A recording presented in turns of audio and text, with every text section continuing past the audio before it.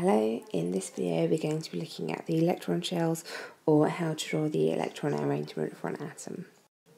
So just as a super quick recap, you need to know that the nucleus is in the middle and this is the protons, the neutrons in it, and we have shells around the outside which have electrons in it. When we look at the periodic table, we're going to have a symbol, we're going to have a mass number, and we're going to have the atomic number. The atomic number is the one that we're interested in today. The atomic number tells us the number of protons, and it also tells us the number of electrons.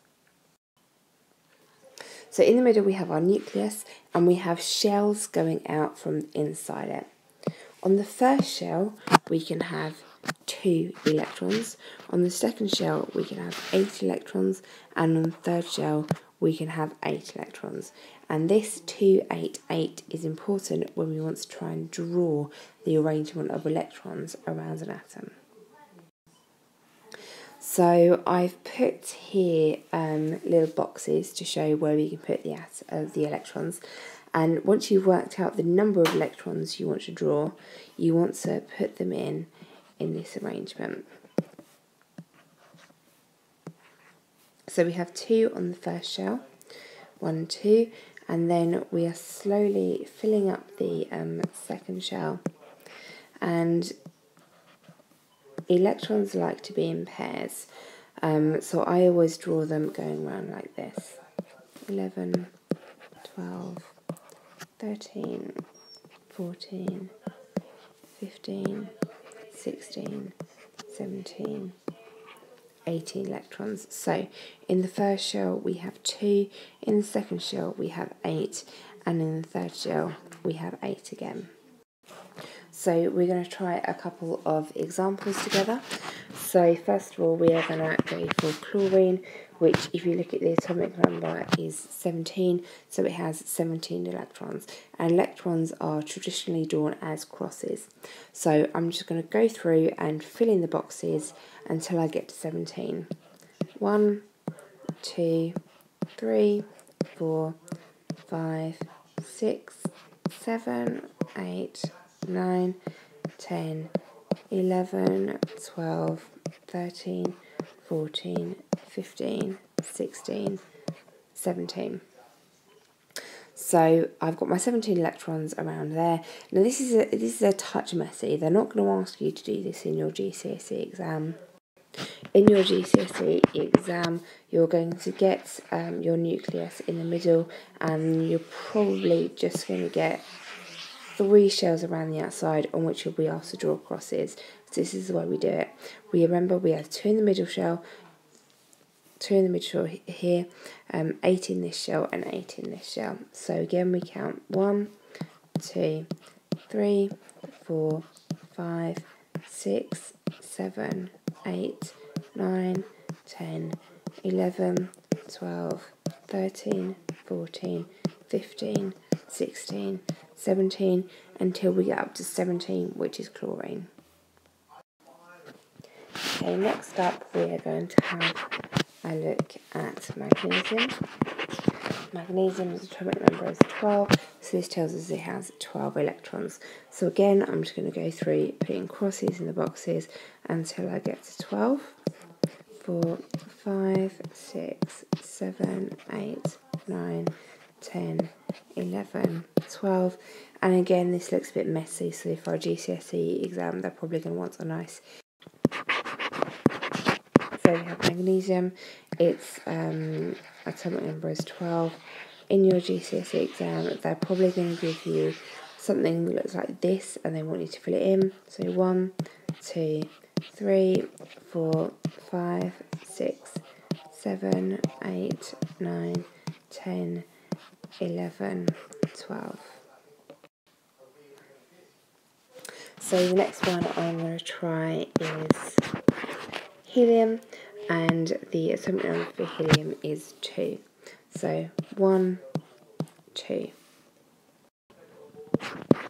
Drawing the nice neat picture of that. That's my nucleus in the middle there. Here are my shells. And helium just has 1, 2 electrons. So now we've done a few together, I would like you to have a go at drawing the electron arrangement for oxygen by yourself and then come back and check your answer. So oxygen's atomic number is 8, so 1, 2, 3, 4, 5, 6, 7, 8.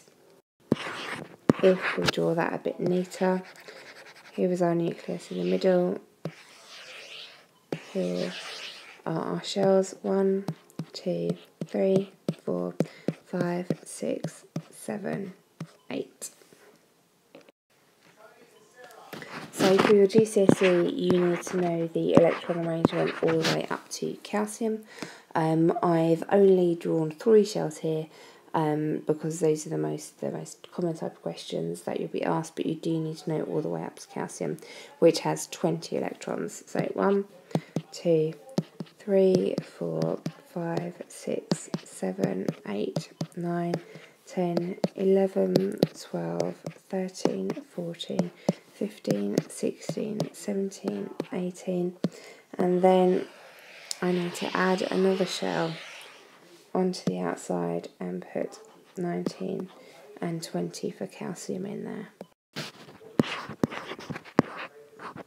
So the nice neat picture for calcium, that's my first shell, second shell, third shell, fourth shell, 1, 2, 3, 4, 5, 6, 7, 8, 9, 10, 11, 12, 13, 14, 15, 16, 17, 18, 19, 20 for calcium.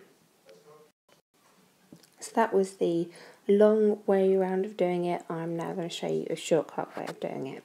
When you look at your periodic table, you'll see that there are groups that go down and there are periods that go across. The group that something is in will tell you the number of electrons in the outer shell, and the period will tell you the number of shells that something has. So we're looking at nitrogen now. Nitrogen's atomic number is 7, so it tells us it has 7 electrons. It's in group 5, so that's telling us it has 5 electrons on its outer shell, and it's in period 2, so it tells us it has 2 shells. So this is my nucleus here. The period tells us it has 2 shells. The atomic number tells us it has 7 electrons and 5 in its outer shell.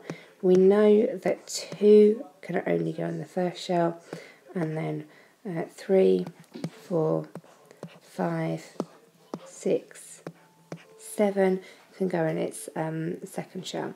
So atomic number is 7, 1, 2, 3, 4, 5, 6, 7 electrons. Group 5, 1, 2, 3, 4, 5 electrons in its outer shell. Period 2, 1, 2 shells. Next thing we look at sodium. Its atomic number is 11, so that tells us it has 11 electrons. It's in group number 1, so that tells us it has 1 electron in its outer shell. And it's in period number 3, so that tells us it has 3 shells. So this is my nucleus here. I know that I need to draw 3 shells because it's in period number 3.